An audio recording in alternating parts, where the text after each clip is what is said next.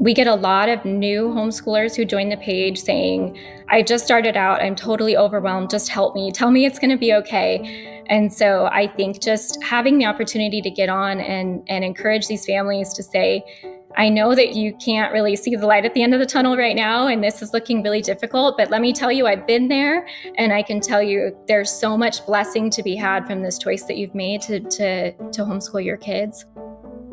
Welcome to Homeschool Talks, a podcast by HSLDA. This is a show about all things homeschooling, from practical tips to inspiring stories and everything in between. You can find show notes for this episode along with our other Homeschool Talks conversations at hslda.org/podcast.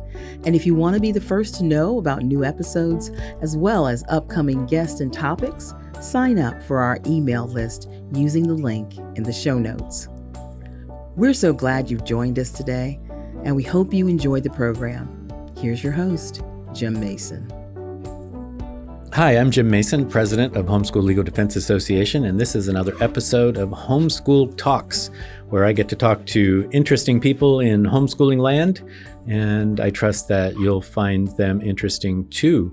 I'm very excited today to introduce Katy Van Horn.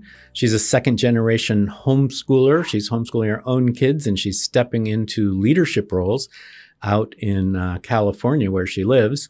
I met Katy at a recent conference in North Carolina, and we had a conversation at lunchtime that made me think that we'd like to share her story with you all. So welcome, Katy. Yeah, thanks for having me. So let's start with your personal homeschooling journey as a kid. How did you start homeschooling? Yeah, so my journey started in 2001. I was leaving sixth grade in the public school system and was headed into seventh at the local middle school. And I just really had no interest in going to the middle school for a number of reasons. But I approached my mom and I asked her, we knew a few people who homeschooled. I didn't know a whole lot about it. But I asked her, would you consider homeschooling me? I really don't want to go to the middle school. I'd like to try something else. And my mom's response was, absolutely not. There's no way I'm homeschooling you. But my mom had grown up in kind of a difficult situation. She didn't have a lot of support growing up and kind of raised herself in a lot of ways. And she, in high school, had dropped out. I think she was about 15 when she found out she was pregnant with my brother. And so she never completed high school. She had a lot of insecurities about how she would be able to teach me as a homeschool teacher. And so she said, we'll put your name on the wait list for the local charter school, but there's no way I can teach you. I'm not equipped to do that. And so over the course of the summer, that conversation was at the end of the school year, probably May. Over the course of the summer, I think we realized my name was not going up on the wait list. And we got towards August, we realized something needed to be done. And so I approached her again and I said, I really don't want to go to the middle school. Will you please consider homeschooling me? And she said, I can't make any promises, but I'll start looking into it. I'll start researching. So she got in touch with a local friend of ours who had homeschooled her kids all the way through. And this woman was just very encouraging. And she asked my mom, do you think the Lord might be calling you to homeschool? And my mom said, I'm starting to feel that maybe he is. He's kind of backing me into a corner here. And she told my mom, if the Lord calls you, he'll equip you. You don't need to be dependent on your own abilities. Just trust that the Lord's going to give you what you need to be able to homeschool. And that, I think, really started our journey. She got a lot of encouragement from that conversation. And so over the next few weeks, my mom got in touch with a sweet woman named Patty who had just started a brand new Christian co-op in our town, our little small town here. It was perfect timing. Little did we know Patty would later become a really close family friend. She was there at the birth of my oldest kids, but she was the one who really facilitated us, started homeschooling and helped my mom figure out curriculum and all the legalities. That was before the state of California had legally recognized homeschooling. I don't have to tell you that because I know you were the head litigating attorney on that case. So thank you on behalf of all of us who are now benefiting from that. But she and that homeschool group had a huge impact. I really don't think my mom would have been able to do it if not for their encouragement. So I'm so thankful for that group. So your mom had dropped out of high school, but she had the courage to give it a go. How did she, kind of come to grips with committing to 5-6 years of homeschooling with you? Mm-hmm. Was it once she got rolling, did she really come to love it, or was it a continuing struggle? She definitely did. Yeah. I think she saw that we had a closer bond, a closer relationship, and being a Christian family, being able to have that discipleship at home and be in God's word day in and day out and pointing to the Lord and everything we did. I think she really saw that was a blessing. And my family, by the way, was not, I'll just be open with you, we were not a traditional homeschool family. We had a couple remarriages in our family. So I have step siblings on both sides. I have half siblings on both sides, and I have adopted siblings. And so we did not fit the typical mold of your average Christian homeschool family at that time. And I think that might have been a little intimidating to some, maybe in the homeschool world who had been doing it forever and didn't really have anything else. But yeah, she just got so much encouragement from these kind families who came along and helped. And I still had siblings in the public school system, in the public high school while I was being homeschooled. So I think she saw that contrast between their experience and mine. It was just a very stark contrast for sure. Did any of your other siblings or step siblings start homeschooling as well? My older ones didn't. They finished out at the high school, but then my two adopted sisters who came later on, they did. They were homeschooled all the way through. So yeah, started a trend, I guess. Yeah, you're the trailbreaker there. How did your homeschooling experience prepare you for future education and work life? Yeah, homeschooling gave me so much freedom in terms of choosing curriculum, how I did it. I wasn't stuck behind a desk 6 hours a day. I was able to pursue my interests. I was able to take my schoolwork. We live in a beautiful county here on the coast of California, so I could take it to the beach and study, and I could be out learning and growing out in the world and interacting with people on a daily basis. And so I think that being able to interact with people of many different ages and different lifestyles, that I wouldn't, when you're in school, you just are with your peers. They're all the same age. You have one teacher, but you're largely influenced by the peers around you. But I was out being influenced by people of many ages and people with a lot of wisdom who had a lot to share. And so I think that helped me a lot. Having the time to pursue things that I was interested in, that I felt I was gifted in, and I wanted to explore more. That definitely prepared me for some of the things I'm doing today. So did you plan to go to college and take the SAT and all that sort of thing? I did. I was very interested in culinary arts from a young age. I had started apprenticing when I was in high school, and homeschooling really gave me the freedom to be able to have that time to do that during the day. I ended up going to college for a little bit. I studied theology and then came home and ended up jumping right back into culinary arts. But I did take the SATs my junior year in high school. And it was funny because my mom was very, very nervous about me taking the SATs. I don't think so much because she thought I wasn't smart. I think it was more a reflection on how she thought about her own education and whether she was equipped to teach me properly. And we had kind of a rough couple of years. We had been through adopting my two youngest sisters, who were 1 and a newborn. And so we were kind of thrown into the world of social services and everything that comes with adoption.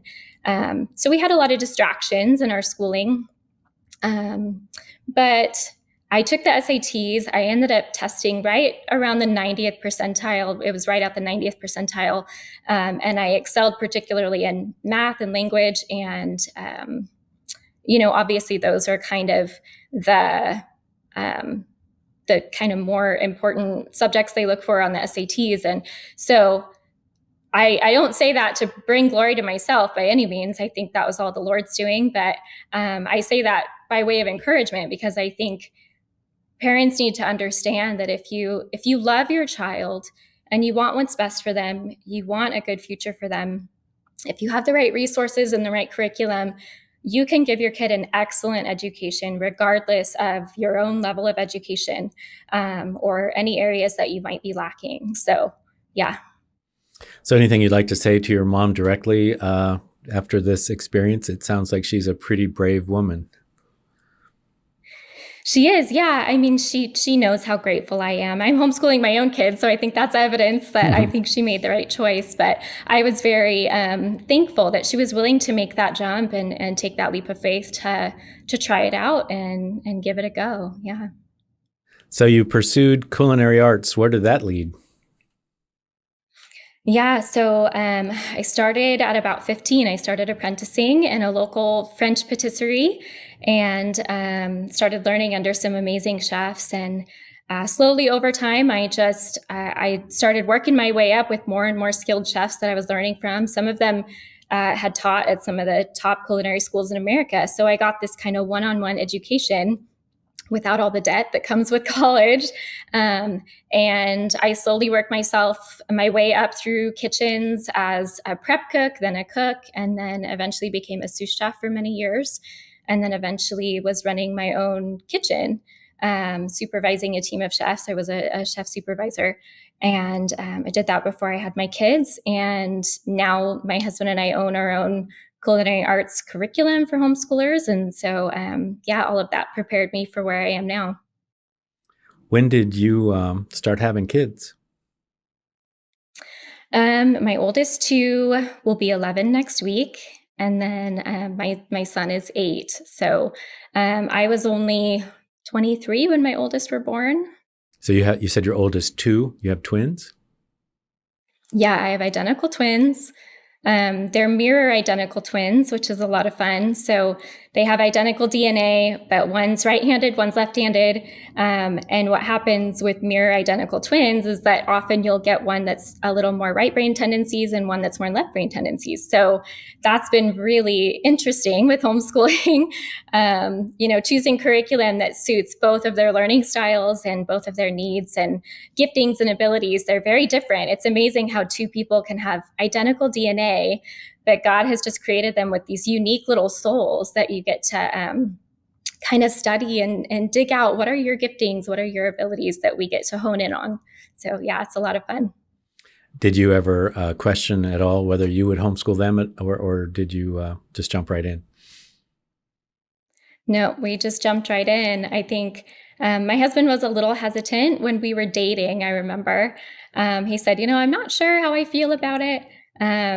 I don't remember ever being worried about it. I think I knew that we were going to get married and I figured it would work itself out. And when our girls were born, I'll never forget, they were in the NICU. They were born premature and they were all hooked up to machines and just so tiny and helpless. And I remember he looked at me and he said, they're never going to public school. And that was it. So and it's funny to even say that now because he's, our biggest supporter. He's 100% on board. So yeah, we've been in it since the beginning. So you've been homeschooling for a few years now. What prompted you to get into homeschool leadership in your area? Yeah, so we joined our homeschool co-op about 7 years ago. And it's just been such a huge blessing. It started out really small. It's actually grown a lot since we started. But it's just been such a blessing to see these families come together and make new opportunities happen for our kids that they just wouldn't have otherwise. And so as the group started growing and our leader is just such a great leader. She does a great job, but there was a lot more work. There was a lot more responsibility. And so I think I just kind of naturally started jumping in to help. And this year we filed as a nonprofit. So that was a lot of work. I've done a lot of administration. So I jumped into that role and started working on all the nonprofit stuff. And and then I run a Facebook group locally for Christian homeschool families. We just offer encouragement and support. We have about 300 families on there. But I had worked in leadership in children's ministry in our church. My husband and I have both been in leadership for multiple ministries. So I think it's just kind of naturally, we're kind of naturally inclined to pitch in and help out with those things when the need arises. Well, in that role as a homeschool graduate, homeschool mom, and homeschool leader in your area, and people from all over the country will be listening to you. What do you see has changed since you first went to your mom asking to be homeschooled, and now looking back from the perspective of being a homeschool mom yourself and in leadership? Yeah, I think there are so many new opportunities. I think one with technology. I remember back in the day, to order curriculum, you had to go through a paper catalog and just kind of read the description and hope that you were choosing the right thing. You didn't have the option to get online and flip through a digital catalog and, see your curriculum in person online. I think parents, as homeschooling has grown, parents have become a lot more innovative. Certainly here in California, I see parents kind of rethinking how they do school and kind of creating these different types of pods and kind of thinking of new ways to create opportunities for their kids that I think are really exciting. So it's changed a lot. And especially, like I mentioned earlier, when I started, the state had incorrectly presumed that homeschooling was not legal. And so I remember back in the day, there were families in our community who were just a little more cautious, I think. They didn't want their kids necessarily outside playing during school hours if they had particularly difficult neighbors who they were worried about calling CPS or something like that. Nowadays, it's just so widely accepted, especially after COVID and all of that, people doing school from home. People don't bat an eye anymore when you tell them you homeschool. So I think that has created a much more warm atmosphere with the public, and it's not under quite so much criticism as it used to be.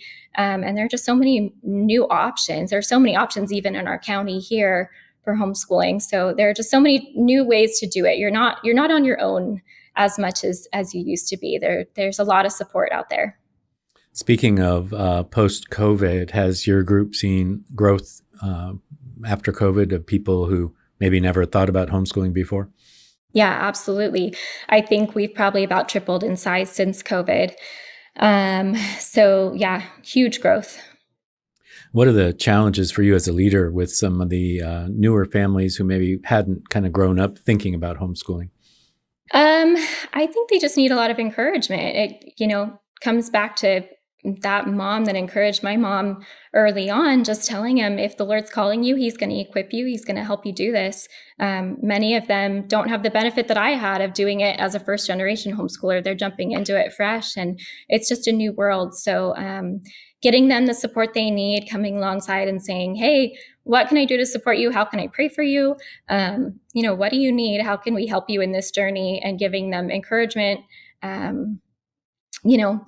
Being a homeschool parent is hard. You're going to face a lot of criticism. You're going to face snarky remarks from people. And I think what makes it harder is that it's not like a normal job, in that probably 95% of what you do is within the four walls of your home. It goes unseen, and you don't have a boss patting you on the back saying, hey, great job today. So I think it can be easy to get discouraged and feel that you're not appreciated. And so I always recommend that families kind of write down your purpose in homeschooling, your reasons why you want to homeschool, so that you can look at it and reference it often and kind of have that encouragement. I think for those of us who are Christian homeschool parents in particular, our aim is to honor the Lord with the way we're raising our children. We know that someday we're going to be called to account for the time that he's given us with them. And we want to be found being faithful in that. And so sometimes you have to wake up every morning and remind yourself, I'm going to do my work unto the Lord today. I'm going to do it with a joyful attitude. You're going to speak volumes to your kids in that, and you're going to have a joy and a fulfillment in homeschooling that just comes from having that right heart attitude towards the Lord in it. Well, what I found encouraging when we met down in North Carolina a couple of months ago is that people of your generation are stepping into this role with great enthusiasm and providing community for this whole new generation of homeschooling families that has been really just put on steroids because of COVID, which I agree with you. Lots of people, because of their experience through COVID, learned that it was kind of nice to have their kids at home with them more often, and saw the opportunity to participate more in the lives of their children. And so it's a real encouragement to me to get acquainted with folks like you who are stepping up into the leadership role. And I think I've always told people long ago, even kind of before, when we first started homeschooling our kids, back about the same time, maybe a little before you were being homeschooled. we may be old.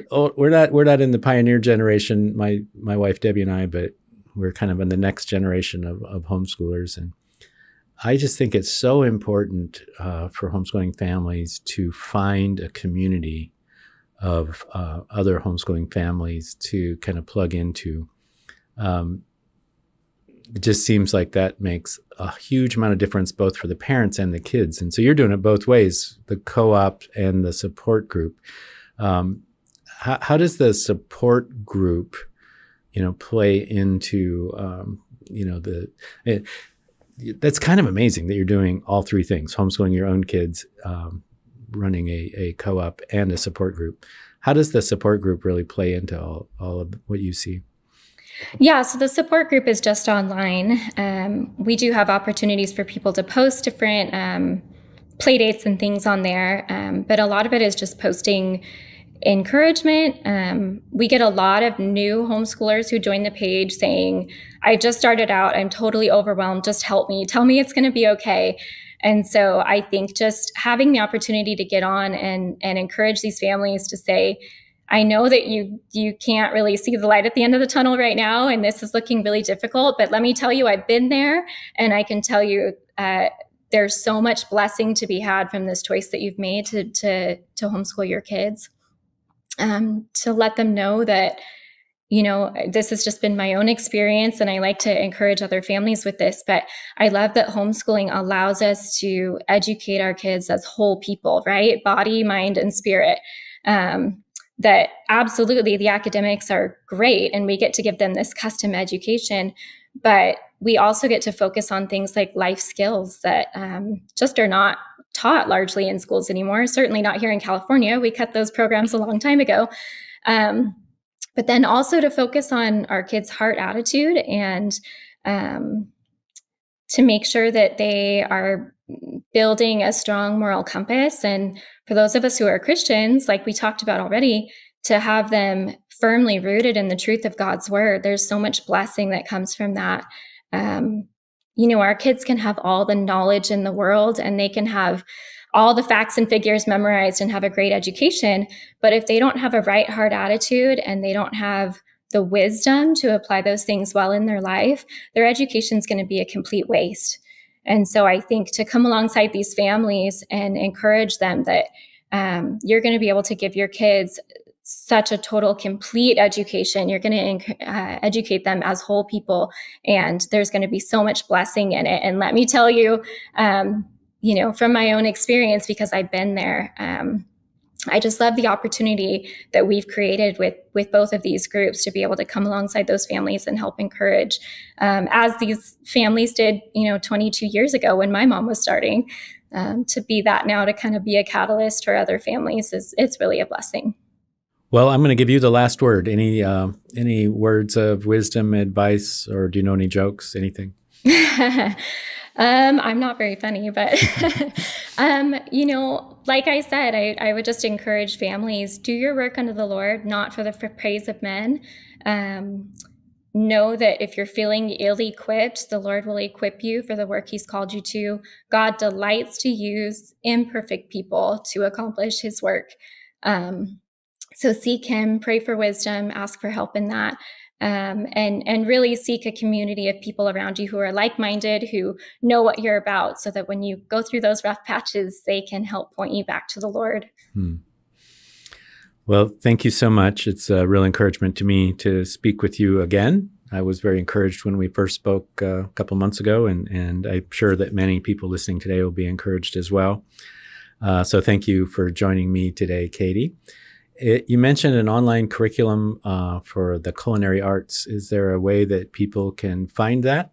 Yeah, so we spent the last year and a half writing that curriculum, and now we're in the editing and filming phase, which is exciting. So we're planning to release it next year. We're on social media right now. We're on Facebook, 3 Oaks Kitchen. On Instagram, it's the number 3 Oaks Kitchen. And we're planning to launch a YouTube soon with some free lessons. But if parents get on and see our social media, we'll be posting lots of updates. We're planning to have a discount specifically for HSLDA members, so they can watch for that too. Oh, well, that's great. We'll put that in our show notes as well, so anybody that's interested in following your new endeavor can find you easily. And if you've enjoyed this episode, please share it with your friends. Would you like to get upcoming podcasts delivered right to your inbox? Sign up for the Homeschool Talk emails list. Subscribers will also receive exclusive content and will be able to submit questions to address on future podcasts. So make sure to subscribe and submit a question. And if you're not a member of HSLDA, we'd love for you to join us. Our website is hslda.org. You can go to homeschooltalks.com/join if you're interested in supporting other homeschool families through your membership with HSLDA. And you might consider making a tax-free donation to support the work that we do here. And that can be found at homeschooltalks.com/donate. So thanks again, Katy Van Horn, my guest, and thank you everyone for listening. Yeah, thanks so much for having me. Today's program is made possible by Mom Possible. Step into this engaging, interactive space for practical support from moms who are right there with you in the day-to-day of homeschooling. You can browse our library of tips and resources, see how other parents are answering common questions about homeschooling, or join our mentoring group for deeper community support. Get started at mompossible.org. That's mompossible.org. Thanks for listening to this episode of Homeschool Talks. If you've enjoyed this conversation, will you do us a favor by sharing it with a friend or leaving us a review on Apple Podcasts? As a reminder, you can find show notes for this episode along with our other Homeschool Talks conversations at hslda.org/podcast.